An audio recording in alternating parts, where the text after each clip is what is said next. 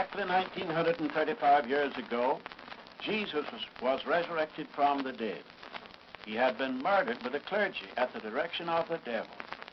To keep the people from learning that Jesus had been resurrected, the clergy bribed the watchman to say that the body had been stolen and taken away. The devil thought that he had finally disposed of Jesus, and knowing now that he had failed because of the resurrection of Jesus, his next effort was to keep the people in the dark. The reason, therefore, was this, that Jesus had declared just before his crucifixion that he would come again and set up his kingdom and destroy the devil and all of his organization, including the clergy. Since then, the devil has used clergymen to deceive the people, teaching them religion instead of the truth of the Bible. At this time of the anniversary of the resurrection of Jesus Christ, the clergy take the lead in celebrating what they call Easter, which is another satanic scheme to blind the people concerning the real meaning of the second coming of Christ. In view of what has come to pass in Australia within the last few days, it seems the will of the Lord that this record should be made, that it may stand as a testimony against the opposers of God's kingdom and help good persons to find the way of escape. Because God has commanded that the people should receive warning at this time, his witnesses, in obedience to that command, attempt to give the warning. The speaker came to Australia for that very purpose. The opponents informed the people that he could not land. Then they notified the people that he could not speak if he did land. Public officials were induced to deprive the people of halls in which to assemble and hear the speech, and also from hearing the speech by radio. Several years ago, the hierarchy began to place their key men in all the newspaper offices of the earth and in the public offices in order that they might hold the selfish organization together and oppress the people and keep them in the dark as to the truth. This has been done at the instance of the devil, whether men know it or not. It is written in Revelation, the 12th chapter, "Woe unto the inhabitants of the earth, because the devil has come down to you, knowing that he hath but a short time."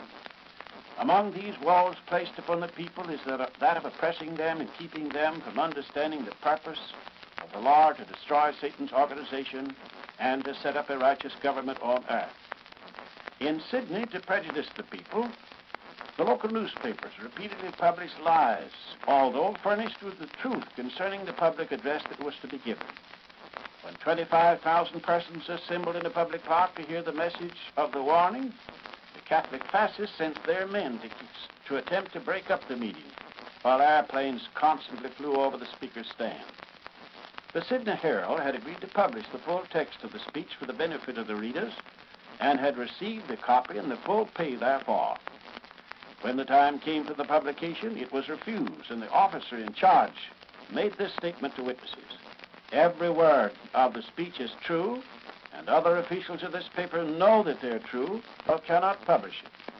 He said that he would be glad to know that some newspaper in Australia would have the courage to publish that speech, and personally he would be pleased to be associated with that paper. But because of the hierarchy's violent opposition, the Herald would not publish the speech of Judge Rutherford. It was not published for that reason. Shall the people of Australia submit to this unwarranted opposition on the part of the hierarchy and the fascists in preventing honest citizens from learning the truth? Those who really want to know the truth will have to make some effort to get it. The Lord permits the opponents to go the full length of their power in order to test the integrity of men who want to serve him.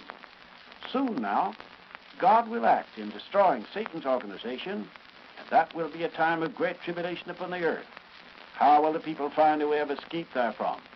If you knew a great storm was approaching, would you do anything to protect yourself and to notify other people? You will say, what can be done? What must we do? Hear the other side of this record and learn. Jehovah knew exactly what would come to pass at the present time, and by his prophets he gave instruction for the benefit of those who desire to find the way of escape. His prophecy recorded in Zephaniah chapter 2, verses 1 to 3 says, "Gather yourselves together, yea, gather together yourselves, O nation not desired." Fascists and the hierarchy do not desire those persons who are honest and sincere and who serve God and want to do what is right. Such honest persons of goodwill toward God are the ones whom God instructs here to gather themselves together. When must they do so? God answers, before the decree bring forth, before the day passes the chaff, before the fierce anger of the Lord come upon you, before the day of the Lord's anger come upon you, the great tribulation of Armageddon is about to come upon the earth. The trouble is brewing over every nation. What shall honest persons do at this time? Jehovah answers, seek ye the Lord, all ye meek of the earth, which have wrought his judgment.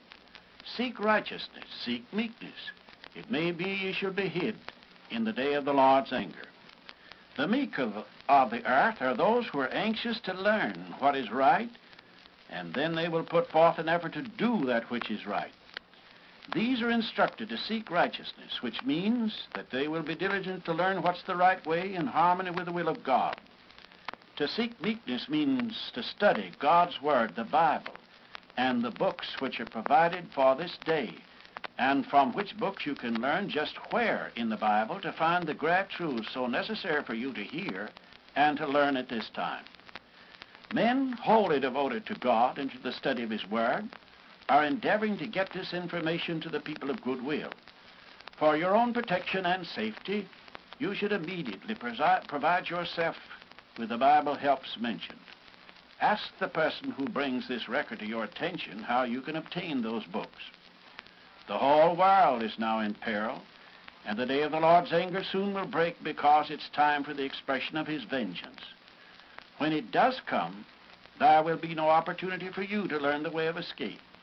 You must learn that now, and when you have learned this way, it will be your privilege to transmit the truth thereof to others, that they may also learn the way. Satan uses men to try to frighten you and to keep you from learning the truth and to prevent you from hearing or telling others the truth. But remember, the Lord has said to you, the fear of man leads into a snare. Also, He says, trust in the Lord with all thine heart, and lean not to your own understanding, and He will guide you in the right way. The following words are written in the Scriptures for the benefit of those honest and sincere persons now on the earth who desire to know the truth, to wit, herein is our love made perfect, that we may have boldness in the day of judgment, because as He, Christ, is, so are we in this world. There is no fear in love, but perfect love casteth out fear, because fear hath torment. He that fears is not made perfect in love. Those who love God and righteousness will be fearless and diligent to learn and to tell the truth. Jehovah God is all-powerful, and all of His ways are right, and He provides protection and safety for those who serve Him truly. It is written in the Scriptures, the eyes of the Lord run to and fro throughout all the earth to show His strength in behalf of them whose hearts are perfect toward Him. If you yield to the cruel influence of Satan and his agents, you will lose everything. If you trust in God and Christ Jesus and exercise diligence to learn the truth and to seek righteousness, you will gain the blessings of everlasting life. Jehovah will minister such blessings to you through His kingdom under Christ Jesus, which kingdom, after destroying Satan's organization, will immediately bring to earth everlasting peace, joy, and happiness. Awake, all you good persons of this land, and busy yourselves to learn of Jehovah's purpose towards you and find the way of safety.